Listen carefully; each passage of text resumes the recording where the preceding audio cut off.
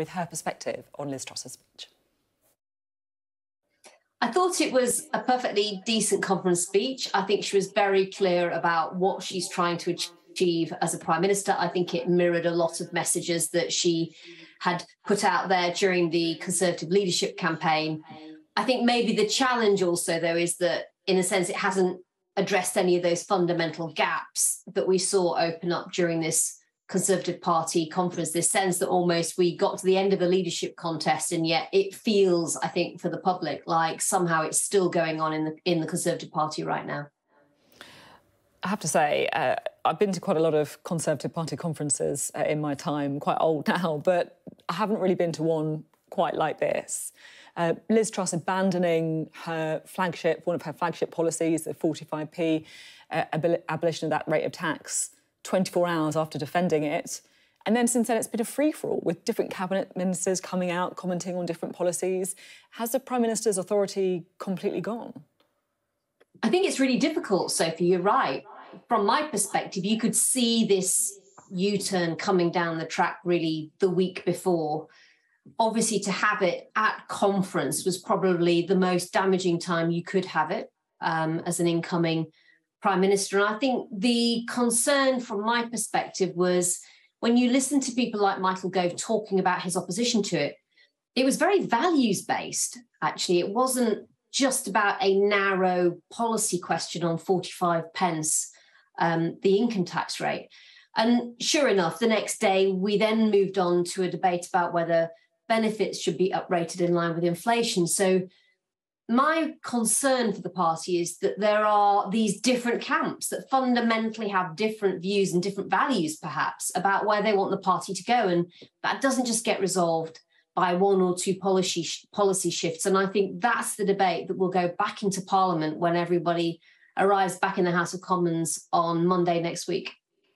I'm interested to know your own position on this. You know, when you were in Parliament, you were always someone who championed social mobility, for example. What side of the debate are you on? So you're right. I mean, for me, any of these policy questions I would look at through the lens of, does this help drive social mobility? Does it help drive levelling up? There's no doubt that when you look at the benefits situation, actually people slipping into debt is often very hard for them to get out of, and therefore making sure we mitigate that risk that people are really worried about over the coming months, I think is very important. So the benefits question, I think it is important from my perspective that stays in line with inflation. But of course, this is a debate for the parliamentary party. Liz was very clear that she didn't believe in more handouts. And so I don't think the position she's taken, Sophie, is a particular surprise. I think on the broader package, obviously, doing the cost of living package made sense. I would have liked to see, I said this on your programme in the summer, her and Rishi Sunak come together on that earlier in the summer, have got that out of the way, and that probably would have bought her much more time as an incoming Prime Minister to work out a full growth plan that included how she was going to pay for the measures, as well as setting out the measures in more detail. And I think it's been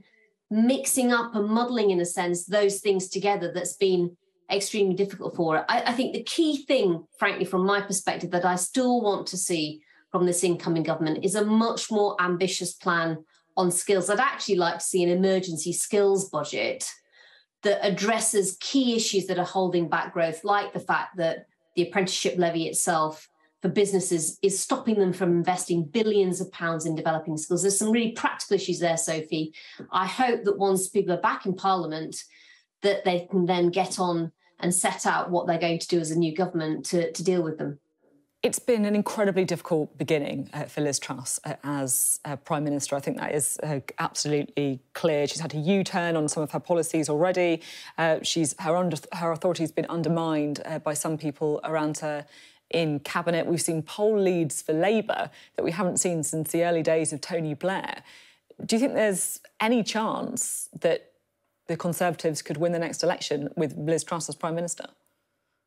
I think you can always have some chance of pulling things round, turning them round. If you'd said to Labour activists after the 2019 election, when they had this huge landslide defeat by Boris Johnson, that they'd be 33 points ahead at any point.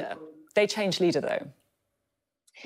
True, but again, you look at Keir Starmer, he was one by-election away, battling and spend from probably being replaced. So all we know, Sophie, is that politics is extremely febrile. But the bottom line is, whatever the politics, this is a time of crisis for Britain economically. There's the war in Ukraine. What people actually want to see is the Conservative Party now coming together. It's had its leadership contest. It cannot keep on going. So those differences need to be resolved one way or another in Parliament. That's not just something I want to see. That's a lot of the activists I spoke to at Conservative Party conference want to see that too. Because the most important thing is actually less the party and more the fact that it's a party in government and it needs to deliver on addressing many of those crisis issues that people are really worried about day in, day out at the moment in the wider country.